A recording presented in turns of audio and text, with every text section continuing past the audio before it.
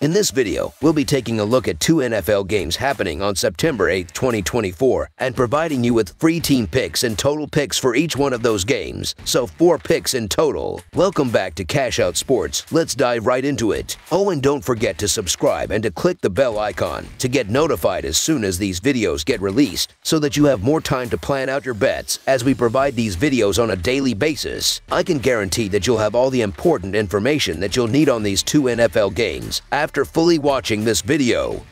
One more thing before we start. If you would like to gain access to our best exclusive sports picks to take your journey to the next level, then check out our Patreon in the link down below, where we offer our best single picks, parlay picks, and much more. Now let's get started. Minnesota Vikings versus New York Giants. The Minnesota Vikings will kick off their 2024 NFL season on the road, facing the New York Giants. Both teams are coming off disappointing 2023 seasons, where they finished with losing records and missed the playoffs. This game marks the beginning of a new era for the Vikings as they part ways with longtime quarterback Kirk Cousins, who left via free agency this offseason. The Giants, on the other hand, are also dealing with a significant departure, as star running back Saquon Barkley has signed with the Philadelphia Eagles. Despite these losses, both teams are looking to improve on last year's performance, with the Giants especially hoping for better health at the quarterback position and a return to playoff contention after a year's absence. Minnesota's 2024 campaign took a major hit when promising rookie quarterback J.J. McCarthy was ruled out for the season due to a knee injury. Head coach Kevin O'Connell now has no choice but to rely on veteran Sam Darnold, who is likely facing his last chance to prove himself as a starting quarterback in the NFL.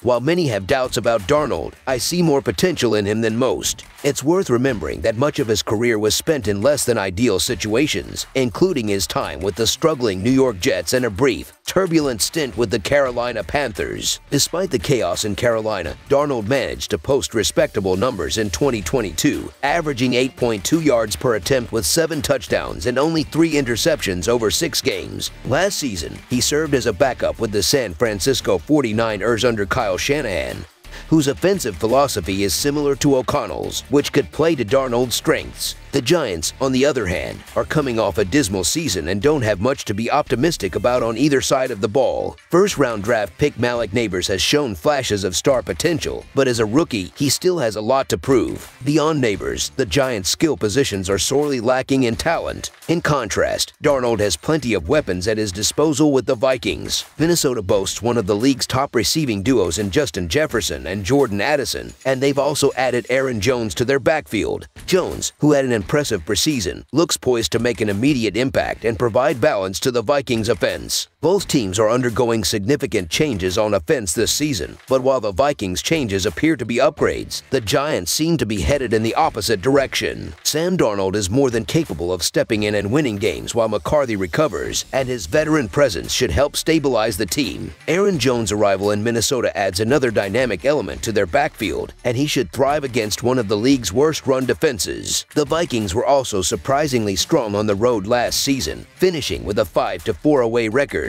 compared to a dismal 2-6 at home. Therefore, the Minnesota Vikings money line is our full game side pick. Last season, neither of these teams lit up the scoreboard, and while the Vikings' offense may improve this year with a more stable quarterback situation following Kirk Cousins' injury, it could take some time for the new pieces, including Sam Darnold and Aaron Jones, to mesh. On the Giants' side, they did attempt to bolster their receiving core by drafting Malik Nabers, but they still have Daniel Jones at quarterback, which doesn't inspire much confidence. Even worse, they let Saquon Barkley leave in free agency and replaced him with Devin Singletary, a clear downgrade at the running back position. Despite having a few game-breaking players like Justin Jefferson for the Vikings and Malik Nabers for the Giants, neither team appears to have a consistently explosive offense. Both quarterbacks, Sam Darnold and Daniel Jones, are far from Pro Bowl caliber and will be working with several new pieces as the season begins. While each team might make a few big plays, given the weaknesses in their respective secondaries, I also expect plenty of mistakes as they adjust to new systems and players. Both teams struggled mightily in the red zone last year, finishing in the bottom 10 in that category, and it doesn't seem like they've done enough to address those issues heading into 2024. The quarterback matchup of Sam Darnold versus Daniel Jones doesn't exactly scream high-stakes excitement. The Giants' top receiving option is a rookie, and beyond him, their depth chart includes the likes of Darius Slayton and Wan'Dale Robinson, neither of whom are game changers. With Saquon Barkley now gone, the Giants are left with journeyman Devin Singletary as their lead running back, which is a significant downgrade. Their offensive line remains a weak spot, meaning Daniel Jones will likely find himself under pressure often, as has been the case throughout his career. However, the Giants did make a significant addition on defense by acquiring star pass rusher Brian Burns. Paired with Dexter Lawrence and second-year standout Kayvon Thibodeaux, the Giants' defense, particularly their pass rush, could be formidable. This game will be a tough test for Darnold, who is making his first start in a new offense on the road. The Vikings are also missing key players, including star tight end T.J. Hawkinson, who is recovering from an ACL tear. Nevertheless, Minnesota has a strong running back tandem in Aaron Jones and Ty Chandler, and I expect them to rely heavily on the ground game. Ultimately, I see this being a close game, likely decided by a late field goal. Given the uncertainties on both sides, under the projected total is our full game total pick. Jacksonville Jaguars vs. Miami Dolphins. The Jacksonville Jaguars face off against the Miami Dolphins in the season opener this Sunday afternoon, marking Week 1 of the NFL season. The Jaguars ended last season with a 9-8 record, while the Dolphins finished with a more impressive 11-6 record. Notably, this will be the first encounter between these two teams since the 2021 season, adding an extra layer of intrigue to the matchup.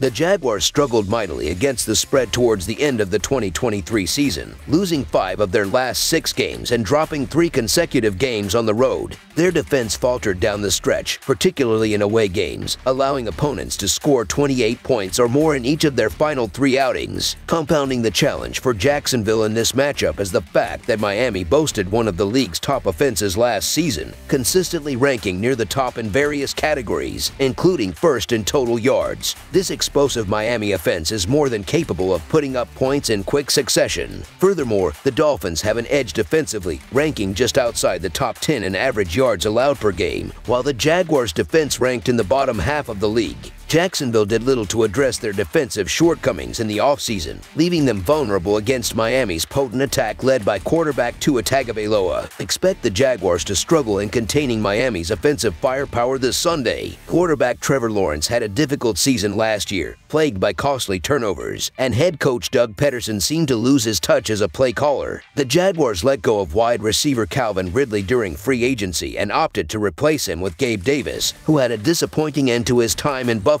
where he was benched late in the season. This signing raised some eyebrows, as Davis has never caught more than 48 passes in a single season throughout his career. Additionally, running back Travis Etienne struggled to gain yards before contact, highlighting the offensive line's inability to create sufficient running lanes. On the other side of the field, Miami's head coach Mike McDaniel has established himself as an offensive mastermind, and with an entire offseason to prepare, he is likely to exploit Jacksonville's middling defense without giving much away. The Jaguars' significant offseason acquisition on defense was Eric Armstead, but at over 30 years old, Armstead's recent injury history and decline in effectiveness raise concerns. Former first overall pick Travon Walker has also underperformed, and Jacksonville lacks the depth in the secondary to adequately defend Miami's dynamic receiving duo of Tyreek Hill and Jalen Waddle. In fairness, very few teams can truly contain those two receivers. The Dolphins should have no trouble moving the ball effectively once again this season. Last year, Miami dominated their first 4 home games, winning each by at least 14 points. Given this history, the Miami Dolphins to win and cover the spread as favorite is our full game side pick.